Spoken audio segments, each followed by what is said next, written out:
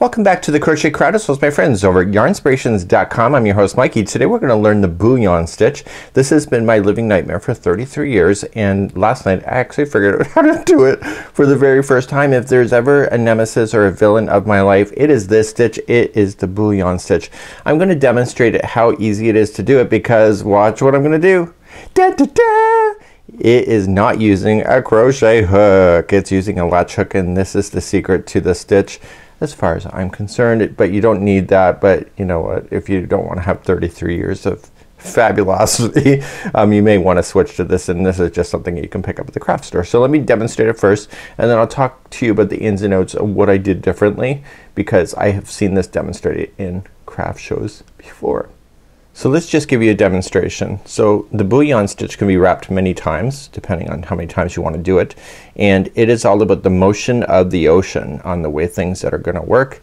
And the way that I'm moving right now, I was playing with this last night and I have my rhythm all down pat. So it's actually pretty easy once you understand the rhythm and you give yourself a chance on how to do it seamlessly. But you know, when I was doing it and learning, I wasn't this smooth. I know. Okay, so we know it can be done.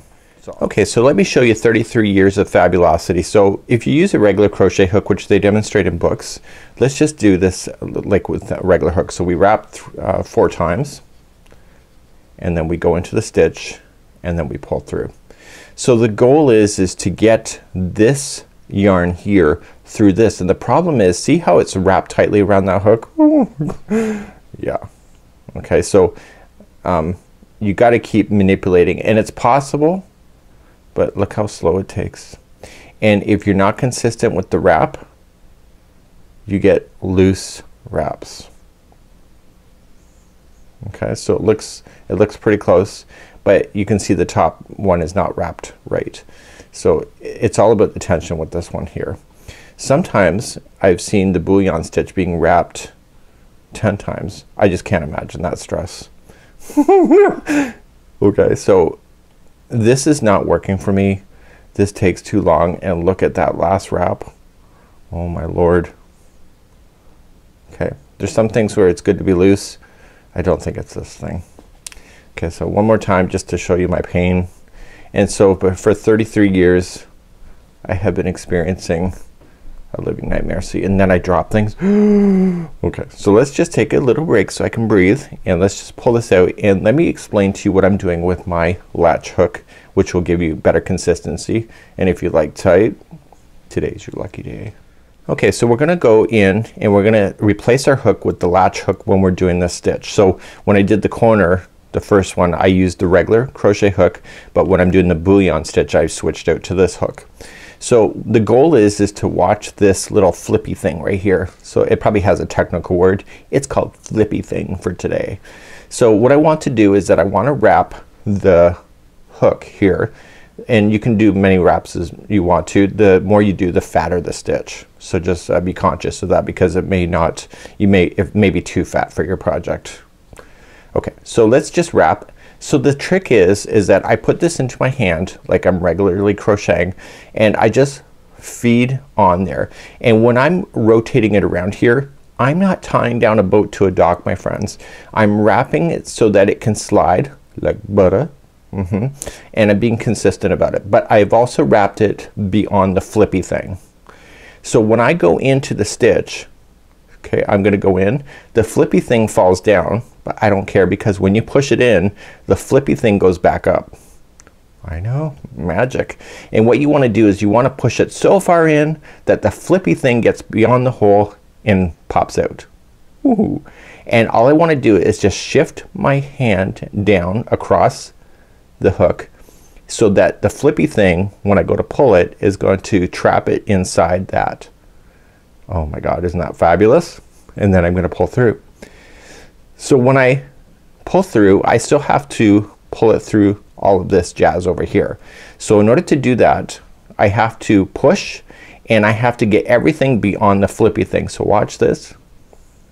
So I keep pushing until the flippy thing is free, and then I just shift my hand and I pull, and the flippy thing closes, and what I'm gonna use is my fingernail to pull, to hold it and to pull through. So are you noticing something?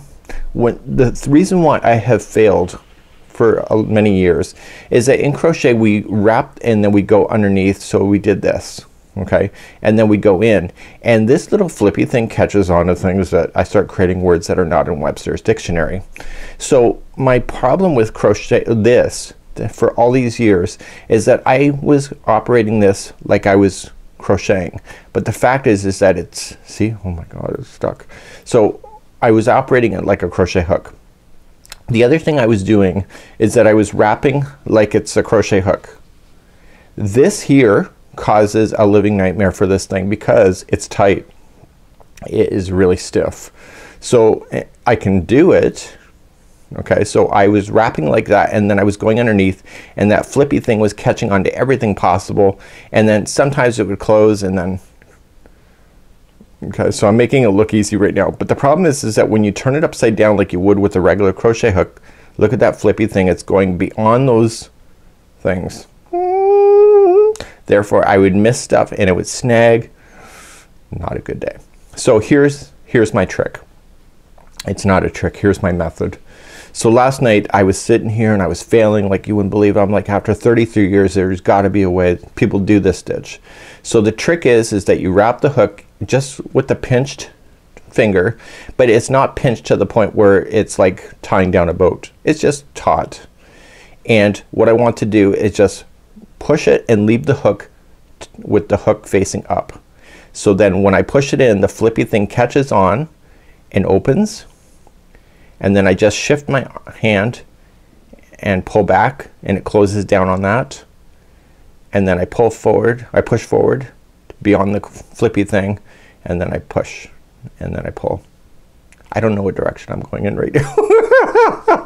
So I can get my stuff through there. So I can wrap until my heart's content, and I can go in the flippy thing, and I can pull and it closes, and I can push beyond the flippy thing and I can pull and it closes, and then I can just use my fingernail.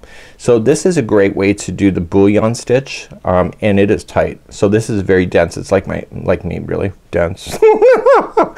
But it is really quite dense. I'm not even sure it's gonna work with my project that I'm working on right now because it is so dense. But if you're looking to do carpets and stuff, might be a good way to do it. So if you're looking to do the bullion stitch, now I will tell you is that I did this whole blanket around, and it wasn't until about almost like the second side, at the end of the second side, that I became comfortable with this motion.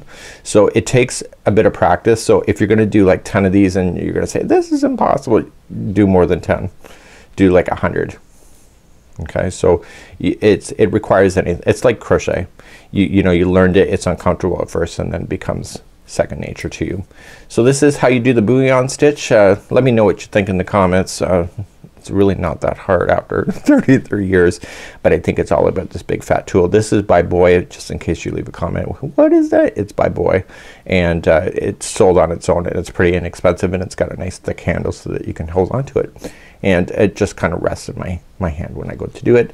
And once you get the motion of the ocean, you are gonna push and you're gonna pull, and you're going to have success stories. Now if it does close like that, just, it's not impossible to reopen just with a slide and the flick of the hand and etc. And that's all there is to it. That's the bullion stitch. Have a great day, and hopefully this was a great tip for you today. Bye bye.